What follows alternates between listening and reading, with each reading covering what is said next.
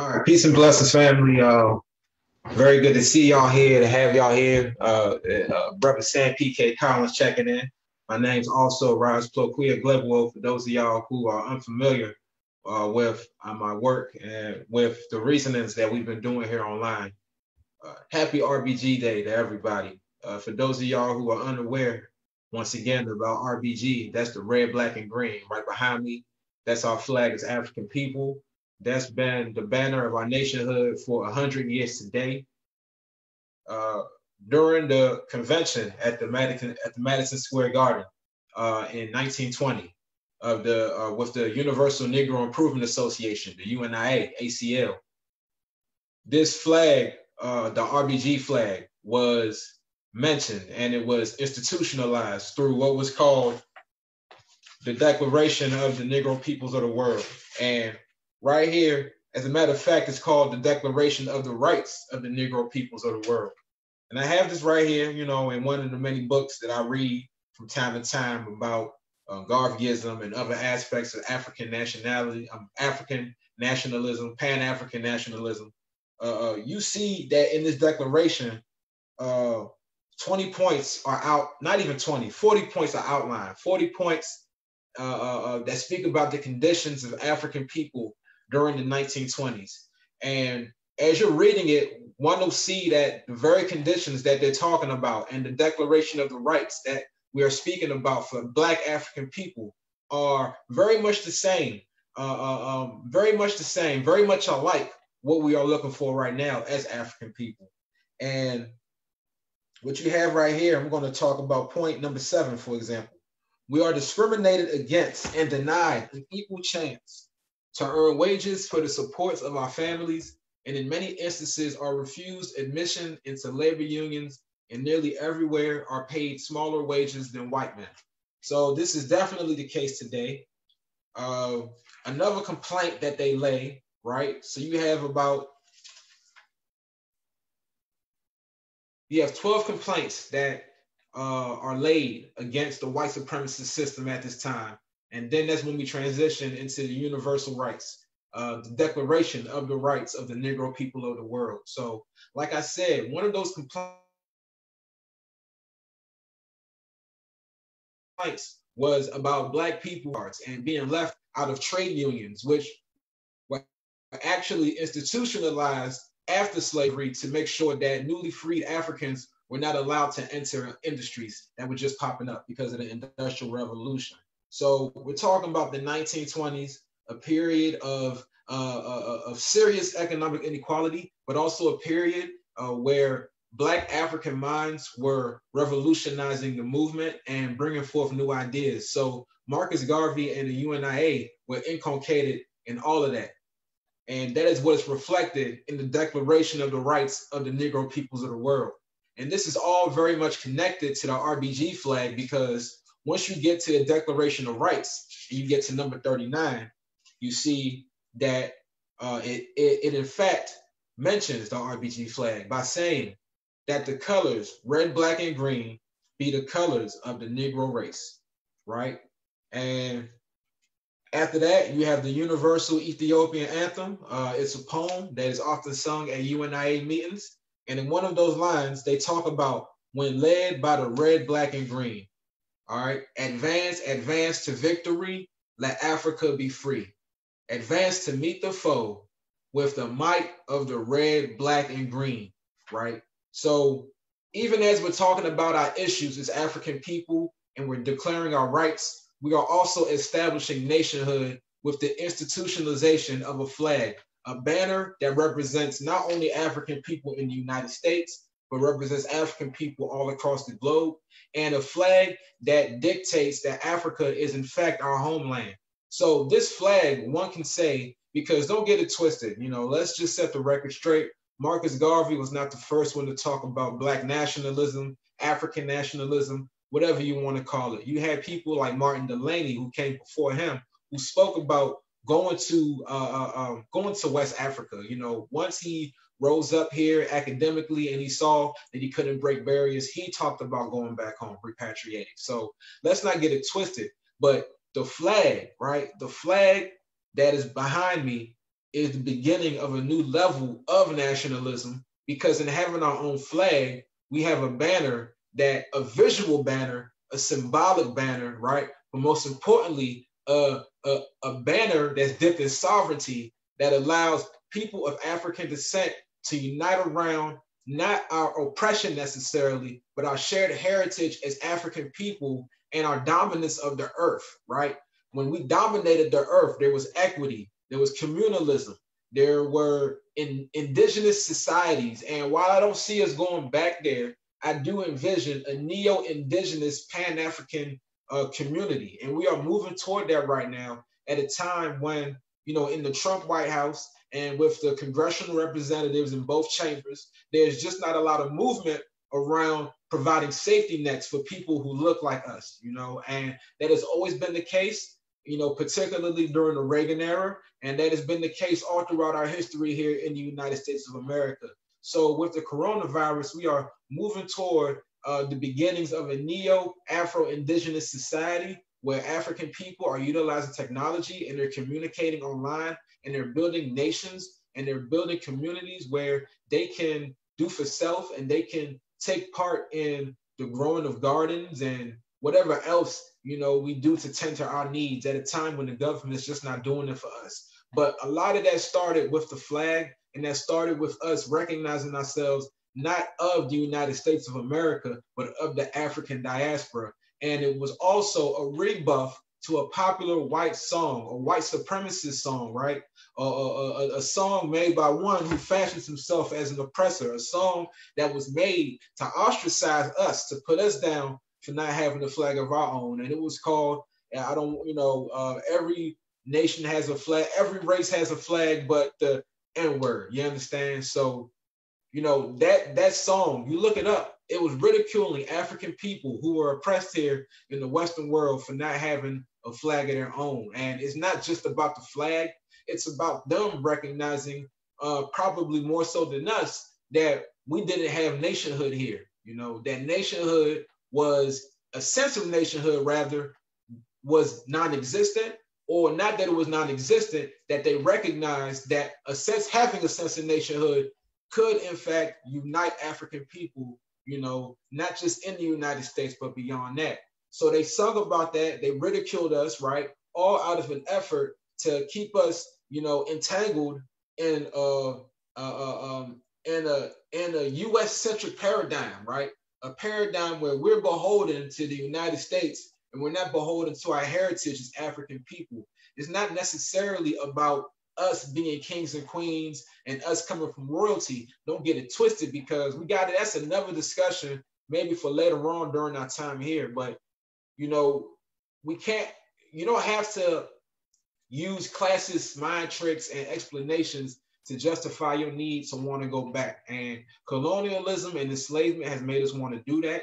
The very fact is that it's about culture by the very end of the day. And this flag represents that. This flag represents our attempt to retain our culture, to get a sense of who we are in the diaspora, and to identify with one another, and to unify politically under a paradigm that is not of the United States and of other colonizers and oppressors. That is the very fact that we are talking about today. And just like I said earlier, the conditions that brought forth this type of thinking are just as present today as they were in the 1920s. And I'm actually going to read some more of the complaints that the UNIA laid forth here.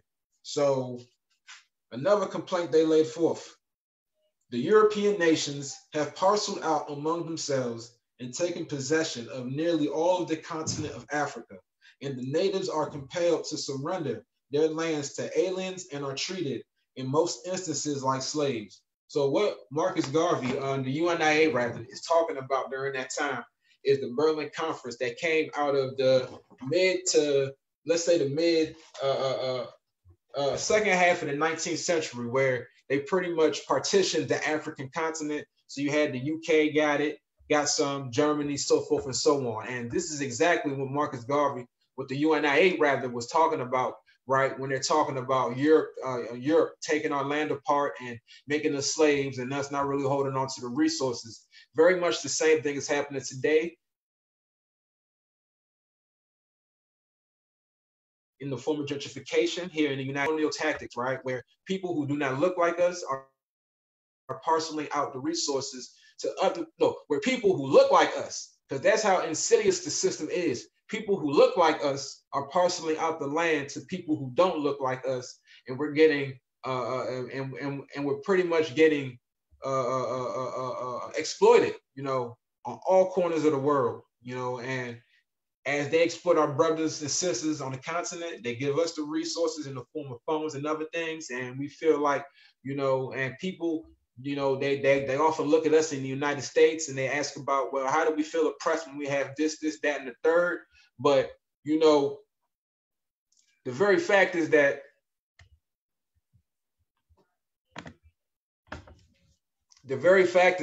you know, when you know, and I want to welcome my brother Doc Shepard. Blessings, Doc. How you doing, bro? I'm good, bro. How you feel? Doing all right, doing all right. Can't complain. Before I let you, you know, say a few things and just introduce yourself a little bit, I wanted to wrap up the point I was making about the issues that were being talked about in the Declaration of the Rights of the Negro People in 1920 are very, very similar, if not the same, as the issues that we are discussing today. So low wages, the partitioning of the African continent, segregation, right? What we have de jure segregation today, just a whole lot of parallels between what was happening then and what's happening now. And what's happening then inspired the creation of the red, black, and green, because at some point in time, the African nationalists, or people who had that mindset, they recognized that nationhood was a key to, you know, our self-determination. Self-determination is the key. You know, it always goes back to self-determination. And today, August 13th, is just another symbol of that when we're talking about a flag, when we're talking about a banner that represents our yearning and our pathway to self-determination and Pan-African sovereignty. So, you know, I'll stop there for now. I'll give brother Dr. Floor, you know, he always has a lot to say, a lot of great things. So, you know, please open up however you feel free. I believe that in terms of moving forward with, you know, self-determination, one of the things that we could do that's in my mind simple in the route to full self-determination is creating our own holidays. So like how today would be such a day, you know, we can actually make that into a holiday that we really, you know, observe and, you know, have events for, have things like this for on different days. You know, they gave us Martin Luther King birthday, but not Malcolm X birthday. You know, just different things that we could do immediately that don't necessarily require us to do nothing different other than shift the mindset towards, you know, a date being important. And I guess that lead me into that whole idea of just shifting the mindset of, you know, what self-determination means, what does that route look like, you know, in the modern day, things that we had access to today that they didn't have in the 20s and 30s and whatnot, using that to our best, you know, ability and our most creative, you know, creativity. Exactly. Yeah. Exactly. It starts with the families, you know. It starts with the self. That's true. It starts with the self. Each individual person. So even if your family not on it, you might be the black sheep of your family, you might be the black sheep of your friends group or whatever. It starts with the self for real. It starts with yourself saying, okay, I'm black first, so African, depending, you know, that's a conversation, but I'm African first, you know. I told you. I was wondering when you was gonna pull out the grip. My fault, excuse me. No, you good. You good. I but, just want to piggyback off of that point by saying, you know, oftentimes when we do make that transition and we have that consciousness, it opens up a whole new world for us. I know that's how it was for me, living in DC my whole life and just seeing it in a new light. You know, after having awakening of sorts about Pan-Africanism. I would agree. I think that Doc is right on by talking about self first, because self, when you're talking about nationhood, you're talking about the different levels, which starts with God, family, and nation. But God is often synonymous with self, right? Because, by serving God, you're serving yourself. And by delaying gratification and saving up and investing in self for a greater return tomorrow in the form of your own building, your own house, your own resources, right? That is serving yourself. And then once you do that in a family, you're serving a family and you're building a mini nation. And then you have several families on the same thing, on the same wave of consciousness, and they're building a nation. So nation building happens at different levels, but it's also it starts with the raising of the consciousness and a shifting in one's thinking about who they are in relation to the world that they occupy. And I just want to welcome Baba Sangor to the line. Hey, brother. Hey, brother, how you doing, man? Man, how you doing? I picked you up on my phone, brother. You was dropping such heavy reasoning on the red, black, and green, and my brother. But I just go ahead on, man. I just sit here with you. Thank you. This is a very important day to all, not just Garveyites, but all African people, whether they know it or not, because we got to set the record straight about what it is exactly we're doing this for. This is not a trend. It's not something that you do, out of social media or because it's hot at the time. This is a way of life, and this is a paradigm shift, and I think the conversation should actually pivot to the future because, Pan-African nationalism, given what's happening today, it's going to look a whole lot different. And, I want to holler at the scholars and I want to holler at the different people who are speaking about Pan-African nationalism as it is today, because, given a whole lot of factors, Blackness is a very, very intangible concept for a lot of people. It's a very controversial concept, right? Who's considered Black? Who's not considered Black? What does Blackness mean, right? So when we're talking about nationalism, to what degree are people ready to unify, right? And what are issues that are going to keep us fragmented as a nation? Because, we're living in a global society, man, and even the most nationalistic of people, have found a way to operate in a global society but maintain their culture. What does that look like for African people? And, those are questions that often, come to my mind when I'm thinking about the state of the world today, because ever since the 1970s, it's like titans of industry. We've had billions of dollars flow through our communities, right, for our entertainers and for people who have developed quite a lot for us. And as a collective, we have not risen up. And I know that drugs is a part of that. Drugs and the breaking up of families, right? But I also think that a part of that was the class stratification and the redefinition of Black and white on that whole spectrum. I just want to reason with y'all. I want to build with y'all. I'm about to pull out some more text. I think that we need to be more of a reading people, So it's not just about YouTube and about this and that. We're going to pull out, some text and really reason on it. So I got Walter Rodney, his book, Brothers with My Brothers. All right, I got that for y'all. All right. And the second chapter speaks about Black power and the basic understanding of what Black power is. So we can reason on this real quick. I want to hear what y'all think about this, because this something else right here. All right. Since 1911, white power has been slowly reduced. The Russian Revolution put an end to Russian imperialism in the Far East, and the Chinese Revolution had emancipated the world's largest single ethnic group from the white power. complex.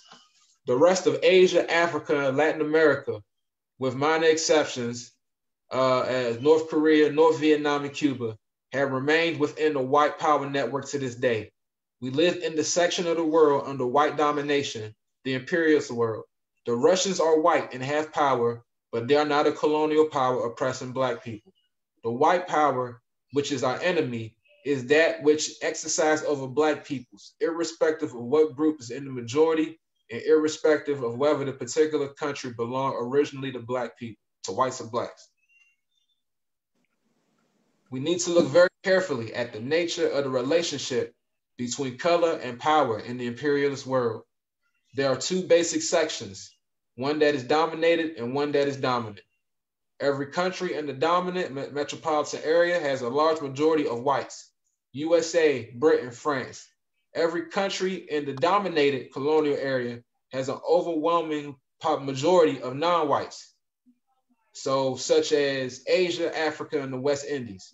Power, therefore, resides in the white countries and is exercised over Blacks. There is a mistaken belief that Black people achieved power with independence, but a Black man ruling a dependent state within an imperialist system has no power.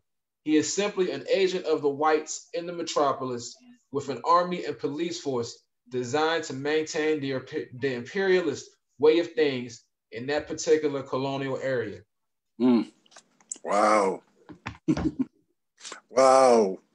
Walter Rodney, grounding with our brothers, grounding with the brothers.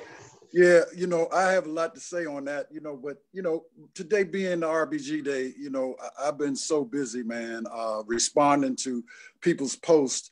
But let me say this before I get into that, if I could, on the red, black, and green, because some people don't understand the metaphysical aspect of the red, black, and green. The physical aspect is critical, and we don't understand that properly.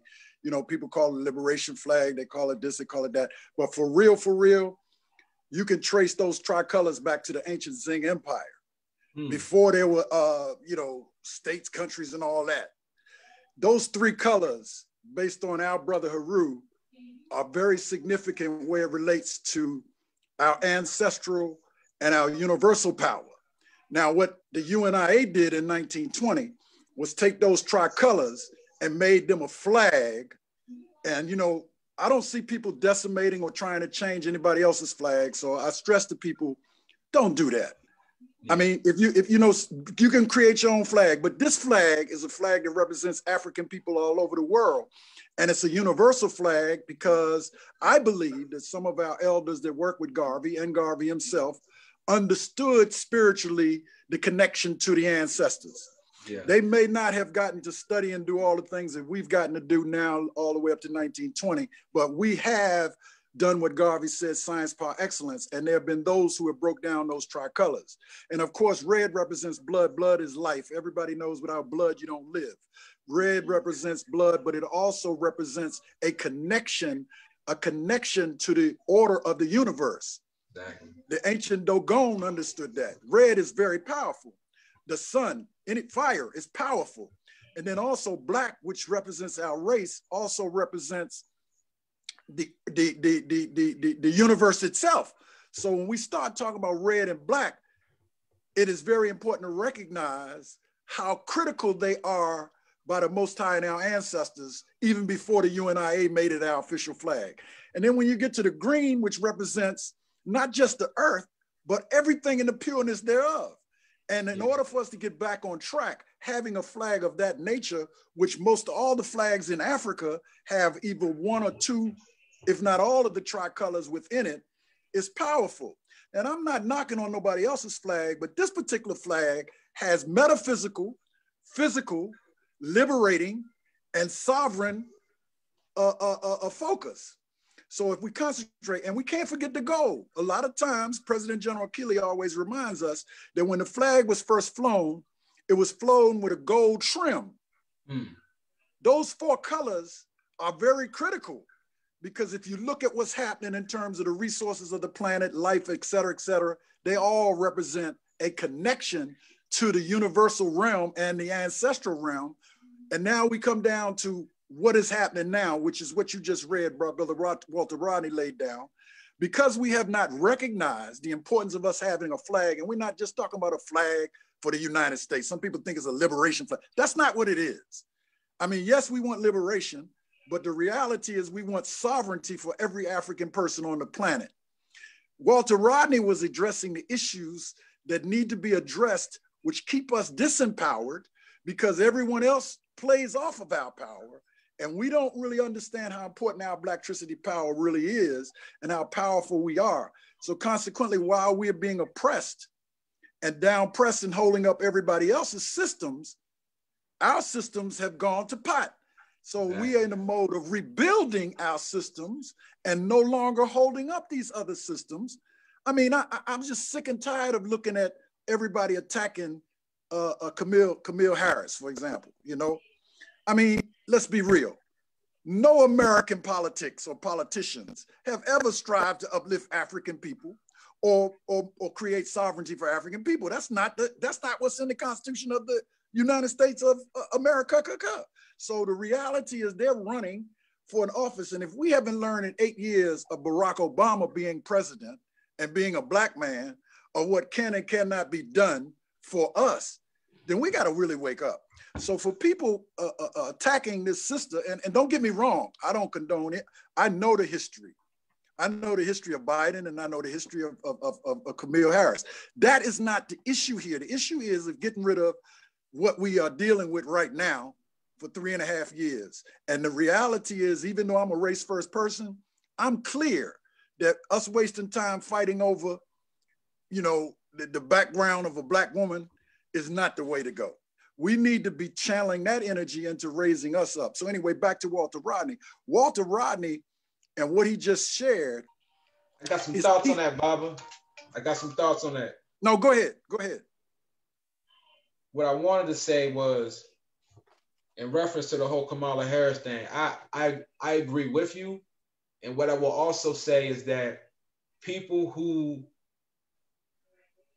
I'm of the mindset that a lot of people just want their imperialism and their oppression to have a fancy face on it, to have a face on it that is poised, that makes the United States look good. It's an adherence to a different type of nationalism. It's not because they're so caught up in this. Right. They're beholden to the United States paradigm, you know. Yes.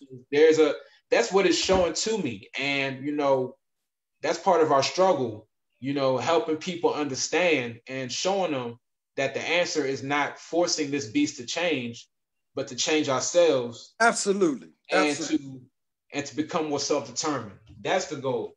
But let me say this, though. You're absolutely correct.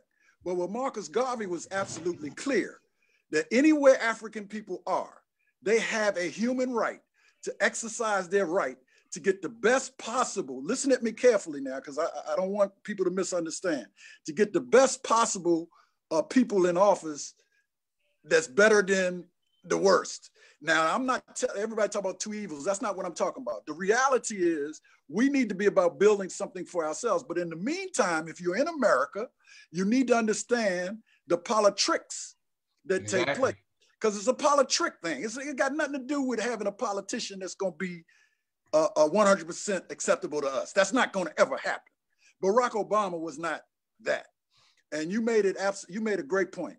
This country is going to do everything they can to hoodwink you, to make you think that they're moving in a direction, and that direction is really never going to manifest.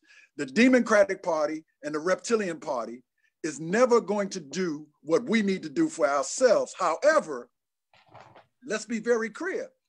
Black people were always at one point supporting of the Reptilian Party. Of course, yeah. And that switched around to the Democratic Party. But neither one of those parties are going to ever have our interest. But here's why the Democratic Party is so important. Black women and women, but especially Black women, have literally held the Democratic Party together. Yeah. Now, people can say whatever they want. And our Black women are not asleep, not all of them, to the realities that this country is not serving the best interests of those African people that are here.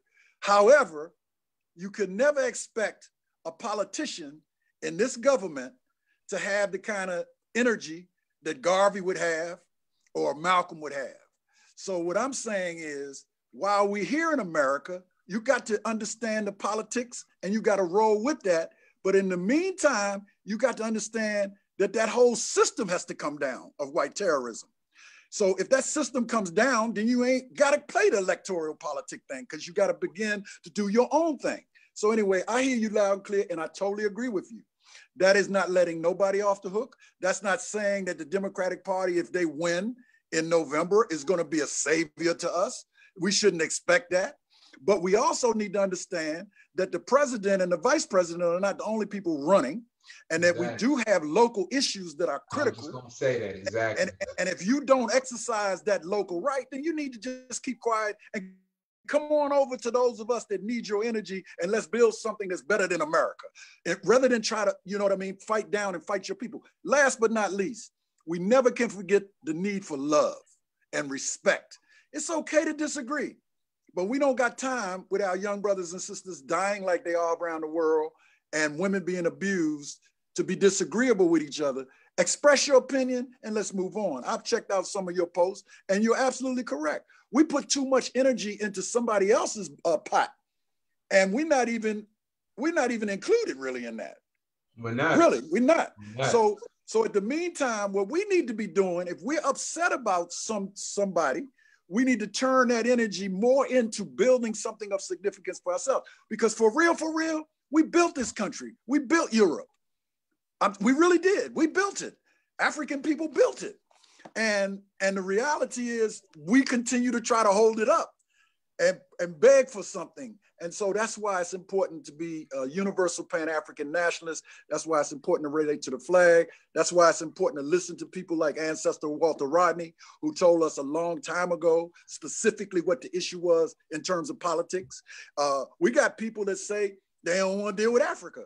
Well, come on. Everybody in the world, no matter what they are, counts on the resources of Africa. That's a fact.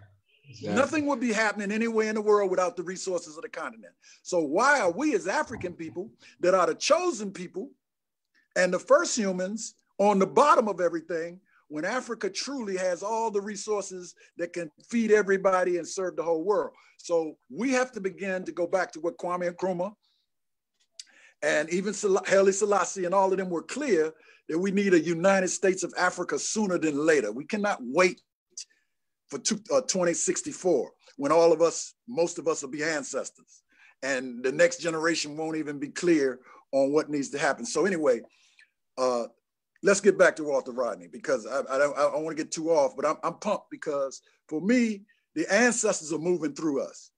And if you study people like Walter Rodney and you study people and what they've done, you can't just call their names. I mean, that's great, but you got to study their works so you can understand why we aren't where we need to be and how we can be a vision to get where we need to be. And so I'm gonna let somebody else chime in, but Walter Rodney that's why they killed him, because he was definitely on point, and that's why they killed Patrice Lumumba. That's why they've killed Thomas Sankara. These brothers and sisters, despite the little differences that they may have had in the ideological approaches, had one major goal, and that was a united African people all over the world coming back into their power, following what we did in Ancient Commit. Brother Heru broke it down to us about that red, black, and green the other night, man. And we're going to carry it on tonight again on David Horn's show, because we're trying to get brothers to just understand that you are spiritually linked to that. Whether you realize it or not, it's that powerful that it connects you metaphysically to the red, black, and green. Just like when you eat watermelon, which happens to be one of the most healing fruits on the planet, it's red, black, and green. Is that a coincidence? No, it's not. Yeah. Red, black, and green fruit, red, black, and green flag. Oh, all that is important. They used to laugh at us and create Sambo pictures of us eating watermelon. Well, guess what? We were already connected to all that energy. So today with the RBG is on point. However, now what we got to do is to bring it down on a more physical, practical level is what we're doing to build for the United States of Africa. We're trying to bring together, because everybody around the world understands the red, black, and green now. Yeah. When I say they understand it, they might not understand where it came from and what it totally represents, but they understand it's a flag for African people. You Exactly. understand? You know, Exactly. and so now that we got that point, now we got to get to the next point, because the Declaration of Rights of Negro African Peoples of the World was established, and Article 39 was the one that established the flag. But there were plenty of articles, and people need to revisit that document, because it addresses issues that we running around here begging other people for, where we place the demands out there, and with power behind those demands, we can make them a reality. That is the entire Declaration of Rights of African Peoples of the World, which goes with the flag.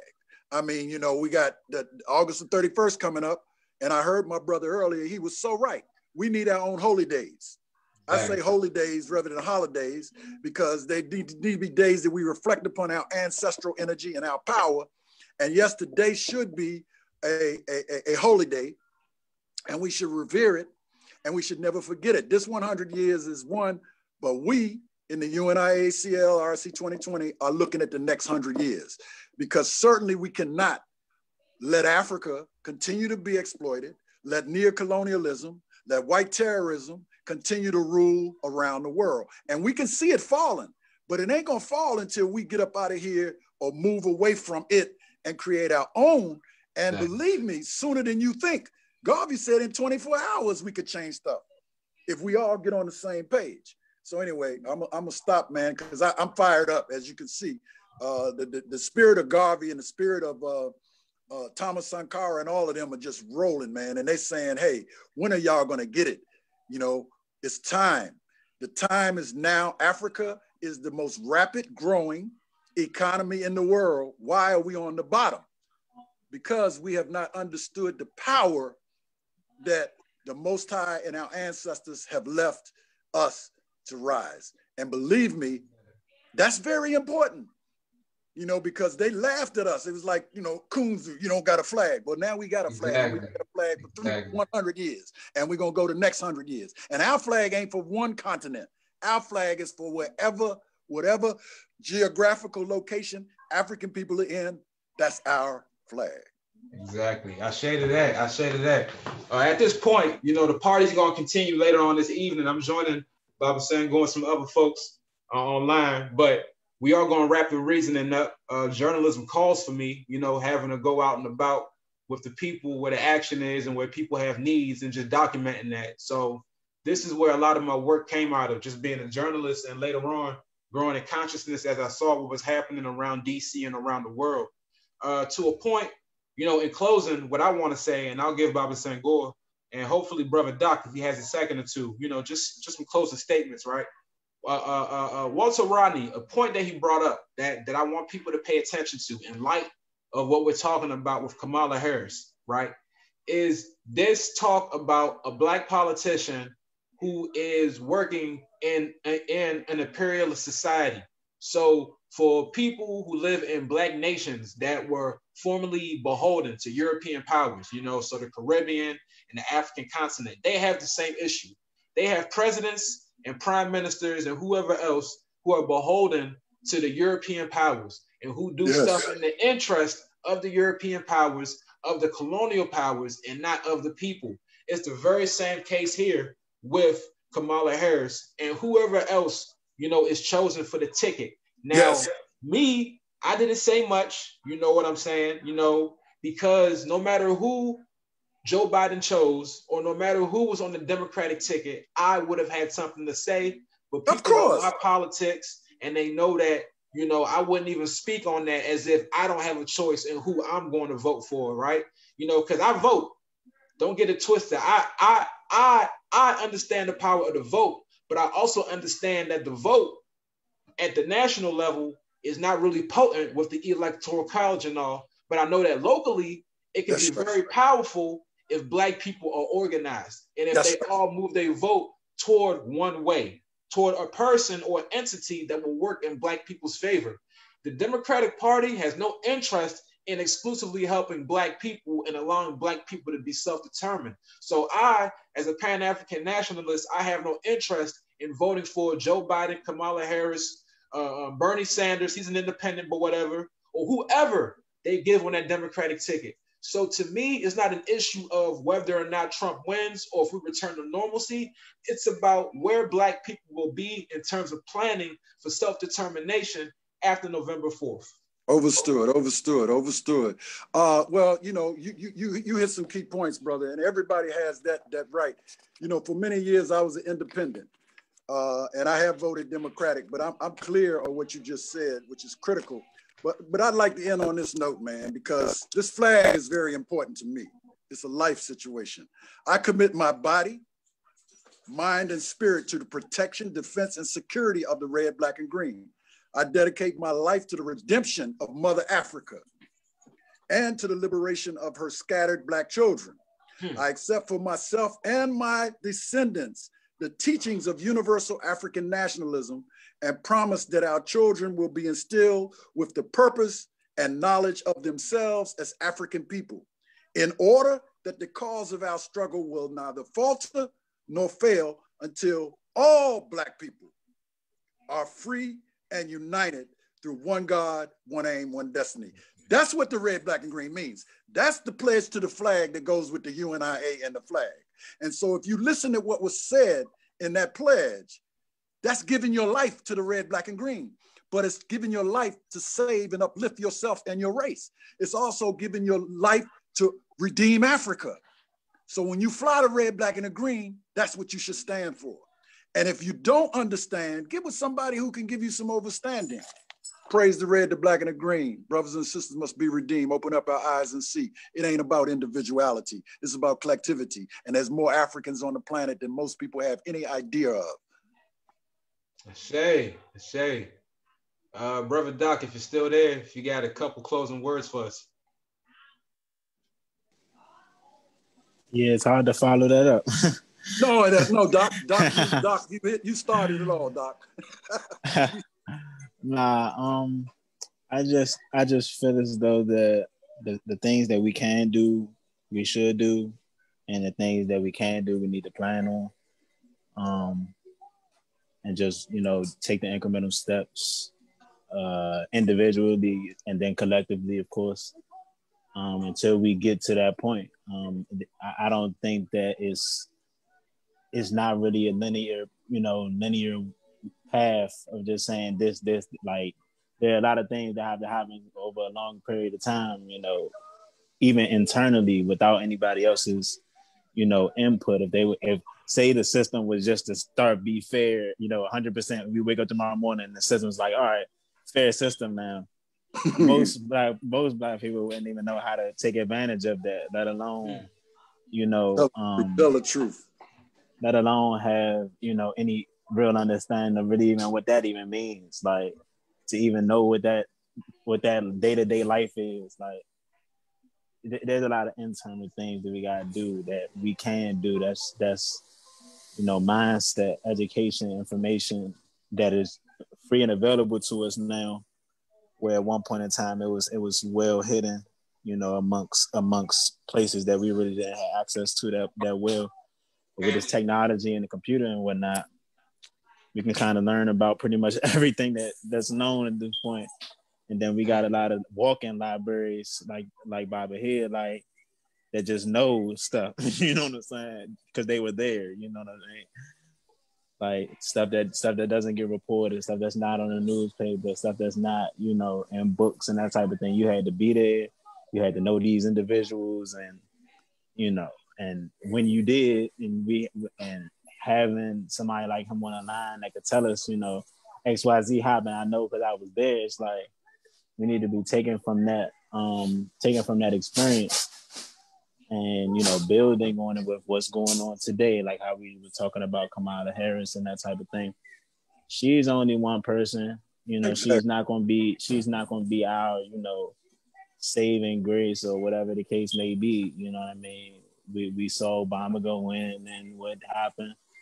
This is not going to be nothing, more or less different. Like, but until it's a point where we're saying, okay, we're voting on the United Africa president or whatever you want to call it, until that's the conversation, then, whatever America decides to do, I mean, we should know about it in order to be able to adapt and, you know, live while we're still here. But I think the bulk of our focus needs to really be, you know, how do we get out united, whatever we feel like calling it. Because I honestly, just to say, I honestly don't believe that every Black person on the planet is all going to go under one sect of anything. Of course not. However, the same way how the United States and other countries have the United Nations. That's right. They had the United Nations. They had the Trilateral Commission. They have, that's right. You know, these different individual collaborations. We could collaborate with the ones that we more or less agree with the most, and then the ones that we don't. It's like, okay, exactly. we're not at war with you, but you're just not in the trilateral, you know. So it's just we got to do what we can do while we can do it, because there's a lot of opportunities that we have now that, in my opinion, won't be, if we don't take advantage of them now, they won't even be there, you know, 3-5 years from now. You know, with net neutrality and that type of thing, with them getting a hold on blockchain and dark web and that type of thing. There's a lot of opportunities that we have right now to really mobilize and do things. We just really got to do it. You know what I'm saying? We really got to start small and don't think of anything as too small to matter. You know, exactly. Those small Legos, that one Lego that you step on in the middle of the night, be the worst, right? It don't even got to be a whole thing, but we just got to set it one puzzle piece at a time and, you know, do what we need to do. I say. Once again, thank y'all for coming on. This is not our last reasoning. We got some more coming up very soon. You'll hear an announcement, and we all gonna bring some other guests on. This whole Zoom thing, I'm getting used to it. I like it. I miss Sankofa. I ain't gonna hold you, but I like it here. I like it here too. So we'll make it work, and you guys will know at a later date when we're doing our other reasonings. But you know, all hail the red, black, and green. One God, one aim, one destiny. And I love y'all, man. Appreciate you. Appreciate you, brother, for all you have done. You've done quite a bit. And it is important to keep stuff going. All eyes on DC. Say. Thank you, Bobby. Appreciate y'all. Appreciate you.